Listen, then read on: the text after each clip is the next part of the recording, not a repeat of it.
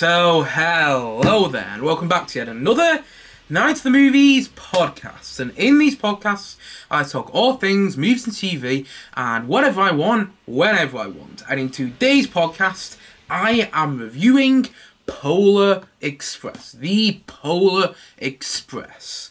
But, just before I do that, I should say what I say at the start of every podcast I do, which is, if you are watching this podcast on YouTube, hello to my viewers, but prefer to listen to your podcast on Spotify, well, you're in luck, as you can also listen to this podcast on Spotify at Night of the Movies on that platform, and if you are already listening to this podcast on Spotify, hello there to podcast listeners, then you can also watch this podcast visually. Yes, you can watch this podcast on YouTube at Night of the Movies on that platform as well.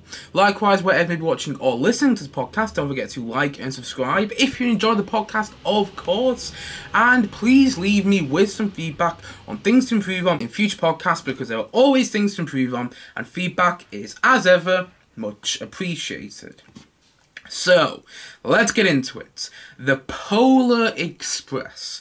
So, I decided to review this as my Christmas movie for 2023, because every year on this channel I talk about Christmas movies that I've released in the past, which I absolutely love, and this year I am doing the same right now. I love Polar Express, and that's why I've decided to talk about it today, because of how much it holds a special place in my heart. I'm going to move back a bit. Yeah, how much it holds a special place in my heart, because one of my earliest memories is on a Christmas, I don't know, 10, 12, 11 years ago, watching this on Christmas Eve, the night before Christmas.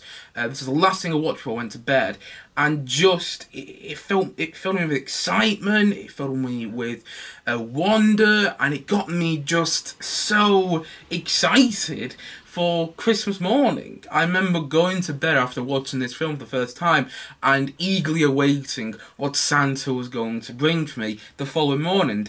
That is why the film has always held a special place in my heart, and will probably continue to, because I watch it every Christmas, because even though I'm at an older age now than when I first watched the film, I try and watch it every Christmas because it reminds me of what it's like to be a kid at Christmas again, and to have that excitement and wonder as to what you're going to get on Christmas morning. And I just love that about it. I mean, there are problems with this film. I'm not going to say there isn't, and I can completely understand why someone would watch it for the first time now and completely, and take a very big disliking to it. I can understand why some people just wouldn't like it when it first came out. I mean, the CGI animation, it was all done through motion capture technology. If you look behind the scenes, a lot of it is Tom Hanks in this motion capture costume, this motion capture suit, and he's doing all the movements of all the characters. And, I can tell where the CGI would lose people, because the human characters in this film look unearthly at times. They don't look like humans, and I don't know if the CGI animation has held up that well, if I'm being completely honest.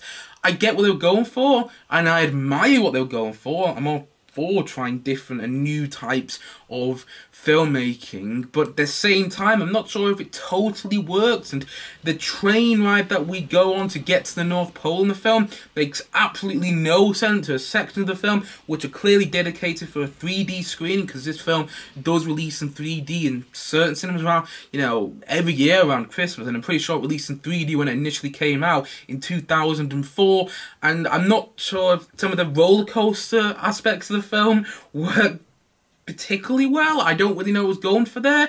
And the elves in the third act of the film, when you get to the North Pole, a lot of the elves sound like characters out of The Sopranos. They have that sort of Sopranos kind of accent, and I'm not sure if that totally works. And a lot of the film, pacing-wise, is all over the place. It's actually quite a messy film, and it's got a lot of big problems. And I don't know if it's held up too well ever since releasing almost 20 years ago now. This film is 19 years old this year, and I'm not sure if it's held up particularly well with the CGI animation on the version of the film that I watched, because maybe they've updated the film since its first release. I would bet money they probably have, but at the same time though, I watched the DVD version of this that I've had well, that my family has had since as long as I can remember. And yeah, the CGI animation just, I don't know, it doesn't totally work though. That being said, I don't care about all the problems. I don't care about all the problems that this film has, because it's just so wildly entertaining in my opinion, and it feels so Christmassy. As soon as the film begins, I am into the world of Polar Express. You get the Alan Silvestri musical score immersing you into the world of the film, and Tom Hanks is just wonderful voicing all of the adult characters in the film, or almost all of the adult characters. He doesn't voice the mother in the main family that we follow, but he voices the father in the main family, he voices Santa Claus, he voices the conductor on the train, he voices the ghostly man who lives on top of the train. He voices all these different characters in the film, and I think he does such a great job. And Tom Hanks can sing. You know, this film has musical moments. It has some musical moments to it, and one of my favourite aspects of this film, which is completely unnecessary by the way, but I don't care because it's one of my favourite aspects, and that is the Hot Chocolate song. You know, bum bum, oh we got it, bum bum, oh we got it, bum. Here we only got one wool, here we only got one wool, never ever let it cool. I love that song. You know, I only really listen to it around Christmas, but it's also the type of song which you can listen to outside of Christmas, and I just think it's a really, really great song, and it gets stuck in my head as soon as I hear it, as soon as I sing it, because literally just singing it then, it's stuck in my head now, and I love that song so much. And continuing on with the music, I love the musical score for this film. I think it's actually better than the film. I think this is one of those instances where the musical score actually exceeds the film, and you can, and yeah, I think it's far, I think the musical score itself makes the film far more Christmassy and far more wonderful and far more entertaining than it has any right to be. The musical score is perfect because it's quoting and it's riffing on all these classic Christmas carol tunes that we hear around this time of the year, played by brass bands around the UK if you live in the UK, or just, you know, the classic Christmas carol tunes that you hear all the time. The score for this film quotes a lot of that, but also, most importantly, the score has a lot of new and unique themes though. Themes that I don't think can be matched in any other musical scores for any other Christmas films. I mean, I really like the musical score for Elf, and I just rewatched that in the cinema recently, and I think John Devaney's musical score for that film is very good, and I think the music from Muppets Christmas Carol is simply just brilliant. It's absolutely beautiful, the music for that film. But I think the music for this film is so on point because you can just listen to the score itself and you get the feeling of Christmas. Just simply in the score itself, you know,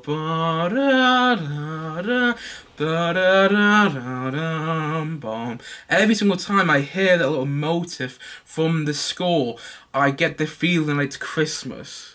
You know, and there's not many musical scores that can do that. I'd actually put it in the same league as John Williams' Star Wars scores or Howard Shore's Lord of the Rings scores, where you can listen to the musical score outside of the film and your mind is instantly taken back to the film itself, or your mind is instantly taken back to the feeling you had watching the film. And that's what I get from the musical score. I listen to the score, I listen to this track called The Suite from Polar Express on Spotify, and it feels like Christmas.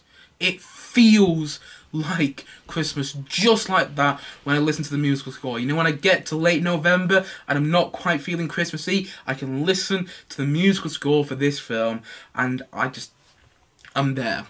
Christmas has arrived for me. Christmas has arrived for me when I listen to Alan Silvestri's musical score for this film. Also, it sounds like an Alan Silvestri score, you know, because Alan Silvestri, people don't know, he did the score for such other films as Back to the Future, Forrest Gump. One of the more recent scores he did was Ready Player One. He also did the score for the Avengers movies. I'm pretty sure he didn't do the score for the second Avengers film, but he did the score for the first Avengers film. Infinity War and Endgame. So he's done a lot of famous scores. And I think you can tell this is an Alan Silvestri musical score. And I mean that in the best way possible. I think he just does an absolutely magnificent job with the musical score for this film. I think the musical score is better than the film itself. And I think it makes the film so much better.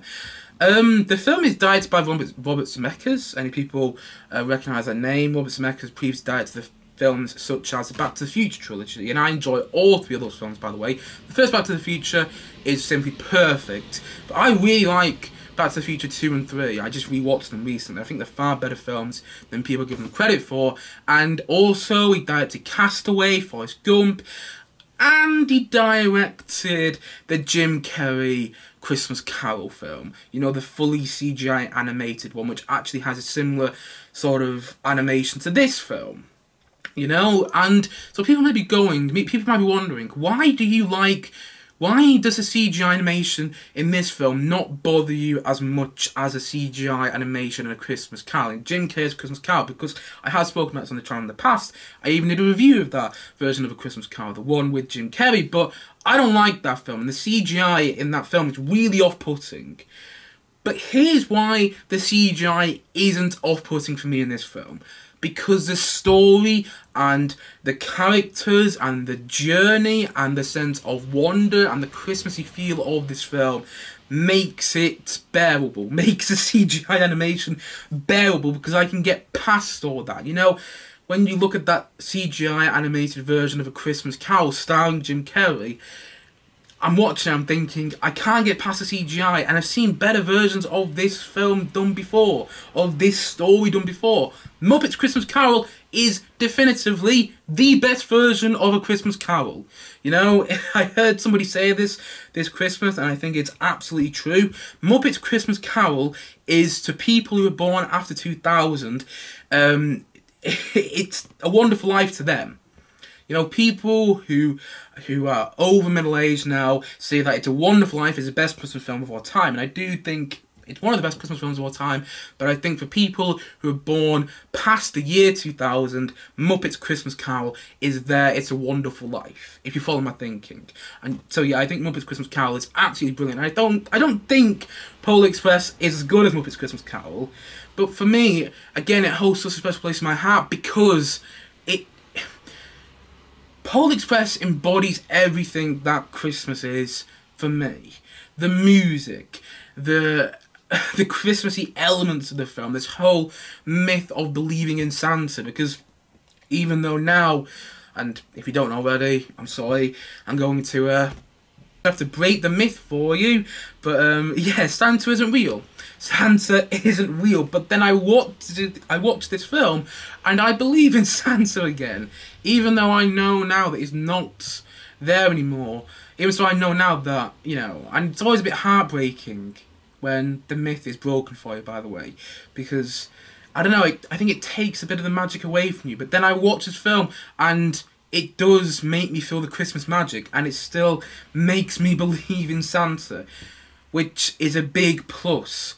Because, again, going back into what I was saying, the film embodies everything about Christmas for me. It really does, to the point that I do try and make it an annual thing every year to watch this film. In fact, I didn't watch this film last year, and it didn't feel like Christmas to me until Christmas Day. And I'm really annoyed that I didn't do that. I mean, last year I was writing all these essays because in my final year of uni, and perhaps that was why I just didn't really have the time, but it really didn't feel like Christmas to me until I got to Christmas Day last year. Whilst I watched this film now, and the Christmas feel is really upon me. You know, I was already feeling Christmassy beforehand. I'd listened to the Alan Silvestri musical score, but now I've watched the film, I'm like, yeah, Christmas is coming, people. It's not far away either, you know, and that's something that, and you know, if a film can do that, then it's doing something very right. And I also love the Polar Express song itself, you know. I love the bum bum bum bum bum bum bum bum bum on the Polar Express. I love how exciting Tom Hanks. I love how excited he sounds when he sings the song. And again, Tom Hanks can sing. I personally haven't seen him sing in any other movies. So when he sings in this film, I'm like, yeah, he sings it really well. And I love how he actually recorded songs for the soundtrack itself. And I love Tom Hanks in this film. And that leads on to my next point. I do think this film is all just a dream. I think this film is one big dream for the main character that we follow, this young kid. I think it's one big dream for him because at the start of the film he goes to bed and then I think he's meant to fall asleep. This is how I read the film. He's meant to fall asleep, and as soon as he falls asleep, the Polar Express arrives outside on this snowy road on the lane right outside his house. And then he gets on the Polar Express and he gets the golden ticket. He gets the whole hot chocolate song. He hears about people's excitement for Santa and the myths surrounding Santa. Then you get all this stuff on the train, which is just really far-fetched and, you know, wouldn't happen in real life, like the kid meeting the man who lives on top of the train, the ghostly man, and all this stuff with the train, which is basically going on this roller coaster track, and then the train coming into contact with these herds of deer, and then the train going across this really icy lake, which is breaking apart, which is cracking as the train goes over it. Then all the stuff that goes to the North Pole, and the whole film I see as one big dream, and I think that because we learn at the start of the film, the main character doesn't believe in Santa, I think this is his parents outside of his bedroom reenacting all this stuff that actually happened in the film. Because it is not lost on me that Tom Hanks, I've already mentioned this in the podcast today actually, Tom Hanks voices the father of the main character's family, and he voices the conductor on the train, he voices the man on top of the train, as well as voicing Santa. He voices all the male adult characters in the film, and that's not lost on me. I do think it's his father, and maybe his mother as well, although I think it's mainly his father, outside his bedroom, trying to make him believe in Santa again. Because he even say that one little line, when they're tucking him for bed, when they're making sure that the main kid is asleep, they say, I used to be so excited, you know, and I think that belief is all gone. It's something like that. And we do also see early on in the film that this kid, the main kid that we follow, has a bunch of magazines in his drawer that prove that Santa isn't real. And I think the whole film is his parents trying to convince him that Santa is real. I think the whole film is one big dream. And I also think if you watch it as one big dream that this main kid is having, it enhances your experience. I really think it does, because it makes you feel like you're on this Christmas dream. You're dreaming the night before Christmas alongside this main character. And that's another reason I love it. I mean, I can understand why some people may say that, may go against my reading of the film. My reading of the film is probably nothing that hasn't been said elsewhere. It's probably nothing that hasn't been said by somebody else in a far better, more cohesive way. But I really think it is meant to be...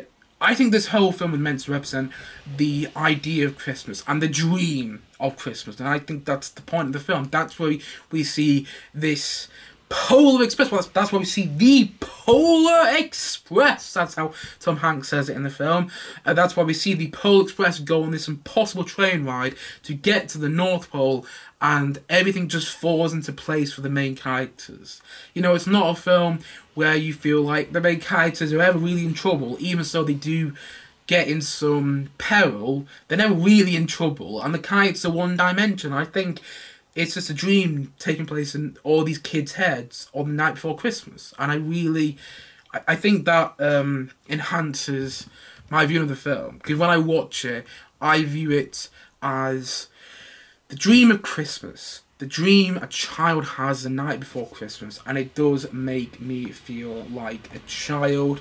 And I think this is actually one of Robert Zemeckis' better films, because it has this energy to it. I mean, pacing-wise, I've already said, I do think it's a bit all over the place, but I think this is one of his better movies, and it has a couple of nods to Back to the Future, one of his, well, to the Back to the Future trilogy, some of his previous films, where whenever you see the main female character about to go and do something that she doesn't, the camera zooms in on her and goes, trust me, it's something like that. She says something like that, and it's very similar. And the music that you hear in the background is like, bum bum bum. And it's very similar to the music you hear when something happens in Back to the Future, like when somebody says to Marty McFly, you chicken, and he goes, call me chicken one more time. Every time he says, call me chicken one more time in the Back to the Future trilogy, by the way, I get goosebumps. I know he says it far too many times in the second film. I still love it. But yeah, you can tell this is Robert Zemeckis' film. You can tell this is Robert Zemeckis' film. Also through the casting of Tom Hanks, who cast in plenty of his films. And I like that about it. I do actually think it has this sort of Spielbergian touch to it, because Robert Zemeckis is good friends with Spielberg, and they worked together on the Back to the Future trilogy, which Spielberg produced, and 1941, which I know many people don't love, but still, they did work together on that. But yeah, I think that this film has this Spielbergian kind of childlike wonder to it, and I think that is through the direction of Robert Zemeckis, which actually makes this film work. This film is, I do think, a little bit of an anomaly to me. And did I say that word correctly? An anomaly. An anomaly? An anomaly. That's what I was trying to say there. An anomaly. I do think this film is an anomaly to me because, maybe not an anomaly, maybe that's not what I'm trying to say, but I don't know. I think if I watched this film at a very different point in my life, I would absolutely detest it. I would think it's one of the worst Christmas films of all time. And I can understand again why people don't like it. I completely understand why.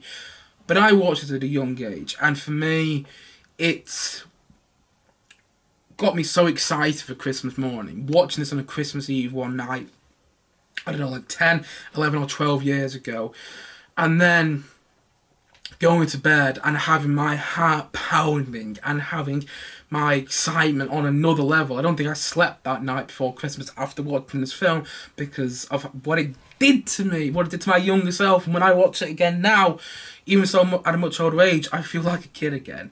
And if a Christmas film makes you feel like a kid again and makes you get excited for Christmas and makes you believe in Santa, as this film does for me, then I think it is doing its job pretty well, to say the least. I think it's doing its job pretty damn well at that, actually. So yeah, I absolutely love this film. Not because it's a well-made film, not because it's particularly great, but because of what it means to me. And I try and watch this every Christmas, whether it's before Christmas, on Christmas Day, which I have done a couple of times, or whether it's just after Christmas. I remember one year I watched on Boxing Day. I think even one year I watched on the 27th of Christmas. Or might even watch when putting the Christmas decoration down, which was a little depressing. But anyway, yes.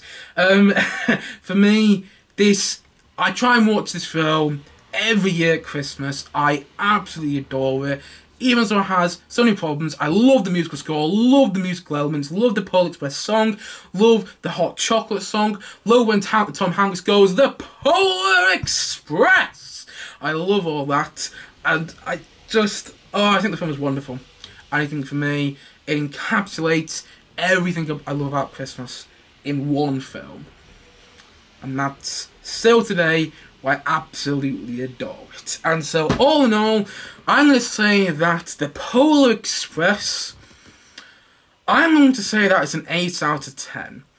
I'm giving it an 8 out of 10, not because of its quality film-wise, but because of my affection towards it, again, as I keep saying, but because of my affection towards it, and of how much it means to me, you know, of how much it really means to me as a Christmas movie. And I think the whole idea of this being a kid's dream is really represented in the imaginative sides of the film, which I absolutely love. You know, seeing all these Christmassy elements and seeing them done in such an imaginative way makes me smile, and I think that's another reason that it takes place in the kid's head, because of how imaginative and how creative the film is. You know, I've never seen another film like this, and I don't think I ever will. Maybe for better or for worse, but I have never seen another film like this.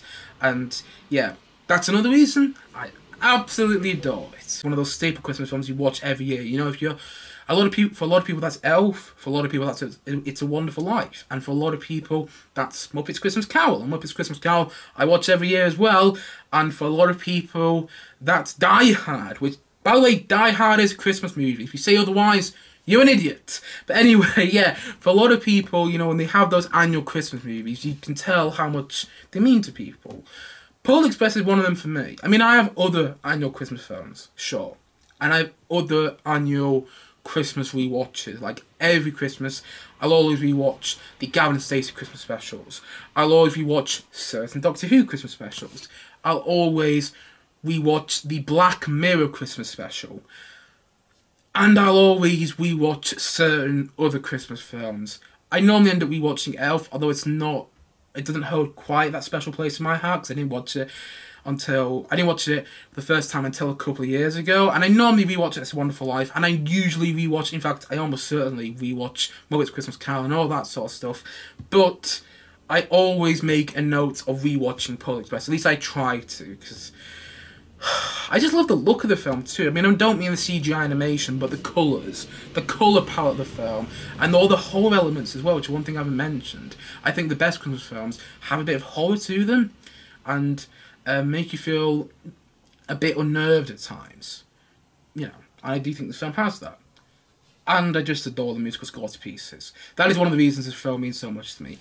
The musical score itself is magnificent. It's just perfect. I can listen to that score outside of the film, and I'm back into the world of Polar Express, and then it's Christmas for me as well. It's just a perfect musical score. And the film itself is, for me, like one big roller coaster, like one big ride on the Polar Express. It has its problems. The CGI animation hasn't held up well. Pacing-wise, it's all over the place, and is not a great film, and I can completely understand why people might dislike it, but for me it held a special place in my heart because I watched it for the first time about 10 years ago on Christmas Eve, and it got me so excited for Christmas morning, and I watch it as a child's dream the night before Christmas. And when I do that, it gets me excited for Christmas again. It makes me feel like a kid around Christmas. I believe in the myth of Santa once I watch this film, and I just think it's, I don't know, for me, it perfectly encapsulates Christmas. And that is why I love it. I love this film.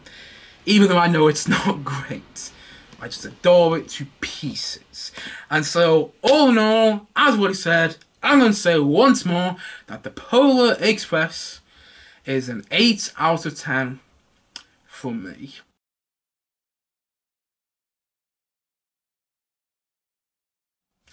Anyway, guys, that's it for today's podcast. If you do enjoy Polar Express, please let me know your thoughts on why you enjoy it in the comment section below, or maybe you despise Polar Express, and if you do, that's completely fair and understandable, and please let me know why you might in the comment section below as well. Whatever your thoughts are on the Polar Express, please let me know in the comment section below. And thank you for sticking with me by the way today, because you may have noticed my voice is a bit off today because I'm not feeling that well. My head is spinning, and as soon as this podcast finishes, I'm gonna go and lie down on that bed over there, probably fall asleep instantly. So thank you for sticking with me on this podcast, and hopefully it's been enjoyable, and hopefully being an entertaining podcast at the very least. So yes, thank you for sticking with me. And as always, thank you for watching or listening to this podcast. And if you haven't yet, please click down below and like and subscribe on this podcast. And look forward to many more podcasts coming very soon on this channel. As what he said, thank you so much for watching or listening to this podcast. And I suppose this is it. So I will see you guys again soon. But bye for now. Bye.